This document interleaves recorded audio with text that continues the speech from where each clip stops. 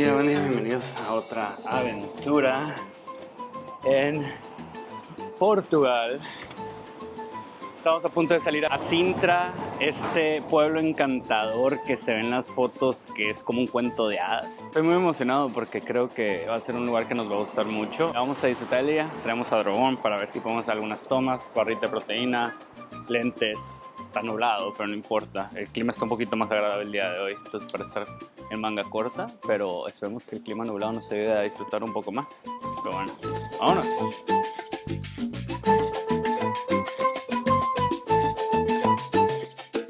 En este episodio nos vamos a Sintra, que está ubicado a unos 30 kilómetros de Lisboa. Encontramos este tour en TripAdvisor e incluye la transportación a los diferentes puntos de interés, incluyendo el Palacio da Pena, Quinta da Regaleira y la villa portuguesa de Sintra. En español es Sintra con C de casa, sin embargo ha obtenido fama internacional con su nombre en portugués. En 1995, Sintra fue declarado Patrimonio de la Humanidad por la UNESCO. Como primera parada llegamos a Palacio da Pena, donde te recomiendo comprar boletos con anticipación para poder ingresar al palacio. Sin boleto para acceder al interior del palacio, puedes comprar un boleto para recorrer la muralla y admirar las vistas alrededor de esta fortaleza. A principios del siglo XVI, durante el reinado de Manuel I de Portugal, se edificó el Real Monasterio de Nossa Senhora da Penha, el cual fue habitado por monjes jerónimos. Después del terremoto de 1755, el monasterio cae en declive hasta la abolición de todas las órdenes religiosas en 1834, cuando es completamente abandonado. 8 años antes, en 1826, muere el rey Juan VI, llevando a una crisis de sucesión por la corona, estilo Casa del Dragón.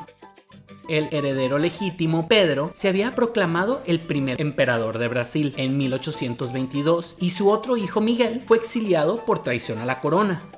El rey Juan VI, antes de morir, designó a su hija Isabel María regente hasta que su heredero legítimo regresara al país, sin especificar si el heredero es el emperador brasileño o el príncipe portugués exiliado.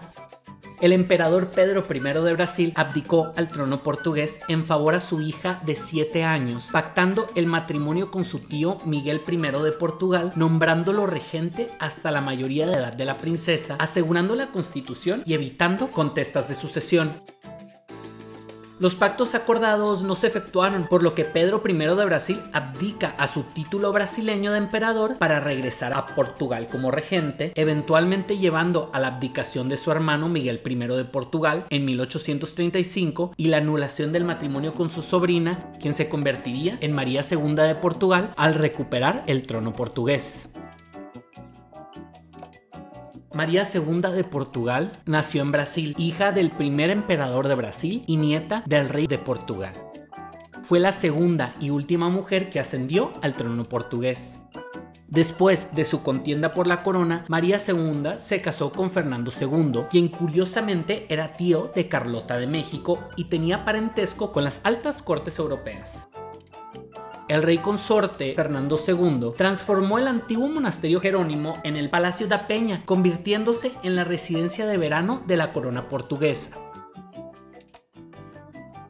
El rey mostró un interés y admiración por Sintra y su sierra, viéndose personalmente involucrado en la renovación del palacio. Durante el recorrido alrededor del palacio se pueden contemplar la diversidad de sus estilos arquitectónicos con toques y diferentes elementos neogóticos, neomanuelino, neoislámico, neorrenacentista. Este palacio se convirtió en un ícono de la arquitectura portuguesa. El palacio se utilizó como la residencia real hasta la Revolución de 1910. Amalia de Orleans, esposa de Carlos I de Portugal, se encontraba en el Palacio da Pena durante la instauración de la Primera República Portuguesa, escapando hacia Gibraltar para ir a reunirse con su hijo, el exiliado y el último rey, Manuel II de Portugal. Poco después de la caída de la corona, el Palacio da Pena fue declarado Monumento Nacional y en 1995 el Paisaje Cultural de Sintra, donde se encuentra el Palacio da Pena, se declaró Patrimonio de la Humanidad por la UNESCO. En 2013, el Palacio entró a formar parte de la Red Europea de Residencias Reales y en 2020 en la Ruta Europea de Jardines Históricos, parte del itinerario cultural del Consejo de Europa. Asimismo, en los últimos años se han producido constantes restauraciones en el monumento, tanto en los jardines como en el palacio, para preservar su integridad.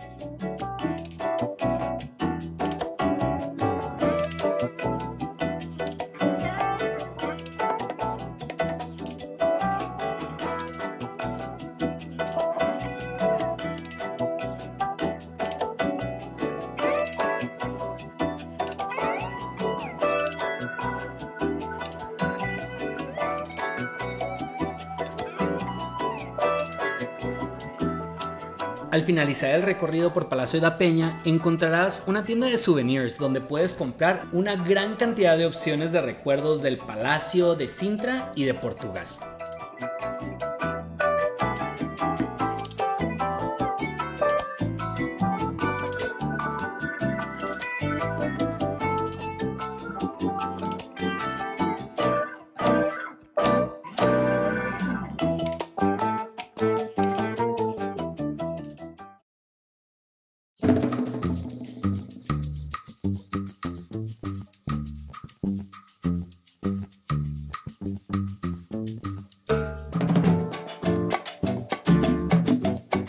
La Quinta da Regaleira es un palacio situado en el centro histórico de Sintra y clasificado dentro del Patrimonio Mundial por la UNESCO. Esta es una de las paradas de nuestro tour y mientras solo pasamos unas horas aquí, realmente puedes pasar todo el día explorando. La quinta se beneficia del microclima de la Sierra de Sintra, la cual contribuye en gran medida con sus nieblas constantes a dar un aura de misterio a sus exuberantes jardines. En la quinta de 4 hectáreas, Carvalho Monteiro y el arquitecto Luigi Manini construyeron un palacio, jardines, lagos y una serie de edificios enigmáticos. Es por eso que también se le conoce a este palacio como el Palacio de Monteiro, el de los millones. La quinta toma su nombre de Regaleira por la baronesa de Regaleira, cuyo padre era un comerciante de Oporto que adquirió la casa en 1840. Después de múltiples compras a través de los años, la quinta llega a manos del Ayuntamiento de Sintra, quien inició un exhaustivo trabajo de la recuperación del patrimonio edificado y de los jardines. Desde entonces, la Quinta de Regaleira está abierta al público y alberga diversas actividades culturales. Durante la construcción, Carvalho Monteiro quería resucitar el pasado glorioso de Portugal utilizando el estilo neomanuelino en el palacio, la capilla y el jardín. Por todo su alrededor se visualizan símbolos y temas esotéricos relacionados con la alquimia, la masonería, los templarios y la Rosacruz. Carvalho y Manini utilizaron influencias del romanticismo, compartiendo el gusto por lo sublime, lo exótico y lo bastante misterioso. Una de las atracciones dentro de la quinta que nos recomendaron visitar primero, ya que usualmente se forman filas largas, es el pozo de iniciación. Se le denomina así porque fue usado para rituales masónicos de iniciación. Muchos ritos de iniciación aluden a aspectos de nacimiento y de la muerte ligados a la tierra o al renacimiento. Bajando las escaleras en espiral hasta el fondo del pozo a través de 9 rellanos, estos dicen referirse a los 9 círculos del infierno, paraíso o purgatorio de la Divina Comedia de Dante. Es en esta poesía italiana donde se hace una de las primeras referencias a la Orden de la Rosacruz. En lo profundo del pozo, embutido en mármol, se encuentra una rosa sobre una cruz templaria. El pozo está comunicado por túneles y galerías donde habitan murciélagos conectando diferentes puntos de la quinta y haciendo múltiples referencias a lo antes mencionado, la masonería, los templarios y la Rosacruz. Podrás pasar horas explorando los múltiples puntos de interés dentro de la quinta. El bosque ocupa la mayor parte del espacio, pero puedes visitar también la capilla de la Santísima Trinidad, el palacio y sus interiores, el lago de los cisnes y la torre de Regaleira. Definitivamente un lugar que visitar cuando estés en Sintra.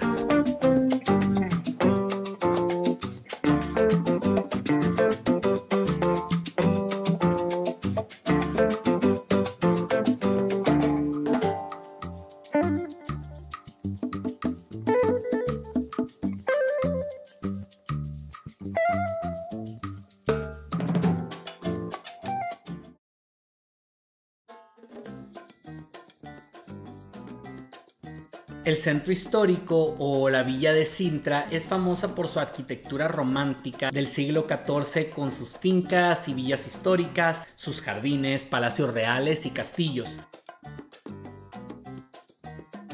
El castillo, conocido hoy como Palacio Nacional de Sintra, fue la residencia de los gobernantes islámicos de la taifa de Lisboa durante el siglo VI. En 1109, Enrique de Borgoña, el conde de Portugal, padre de Alfonso I de Portugal, el primer rey de Portugal, reconquista el castillo de Sintra. A lo largo de los siglos XII y XIII, gracias a la fertilidad de la tierra, diversos conventos, monasterios y órdenes militares construyeron residencias, fincas, molinos de agua y viñedos en la región. Eventualmente formando parte del reino portugués, en Sintra la corona construyó múltiples residencias y palacios de verano de su corte. Aquí el rey Juan I de Portugal ideó la batalla de Ceuta. Nació y murió el rey Alfonso V de Portugal, conocido por sus conquistas militares en el norte de África, y aquí también fue donde el rey Juan II aclamó su trono. Sintra es un sitio favorable por sus diversas distracciones atractivas para la aristocracia, cazar y pasear por el bosque. Durante el final del siglo XVIII y el siglo XIX, los viajeros extranjeros y los aristócratas portugueses, entusiasmados por el renacentismo, redescubrieron la magia de Sintra, especialmente en sus exóticos paisajes y el microclima. Sus visitas dieron lugar a la creación de varios hoteles, uno de ellos el Lawrence, que se dice que es el hotel más antiguo de la península ibérica, inaugurado por un inglés en 1764. A principios del siglo XX, Sintra ya era conocido como un lugar de veraneo frecuentado por aristócratas y millonarios. El castillo es la residencia real medieval mejor conservada de Portugal, estando habitada de forma más o menos continua al menos desde el principio del siglo XV hasta finales del siglo XIX.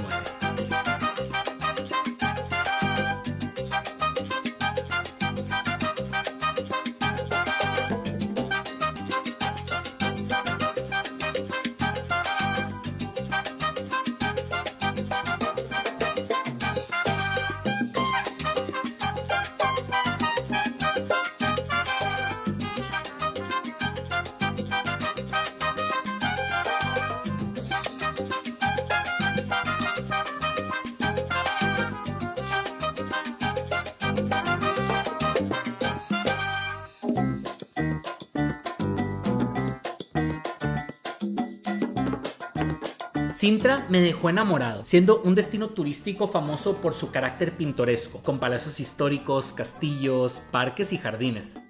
El microclima de Sintra es una realidad, ya que puedes experimentar una serie de climas en un solo día. A nosotros nos tocó neblina bastante densa. Recuerda siempre checar el clima, estar cubierto y llevar impermeable o paraguas. En el episodio 3 vamos a explorar Oporto, Portugal. ¿Qué dices? ¡Vámonos!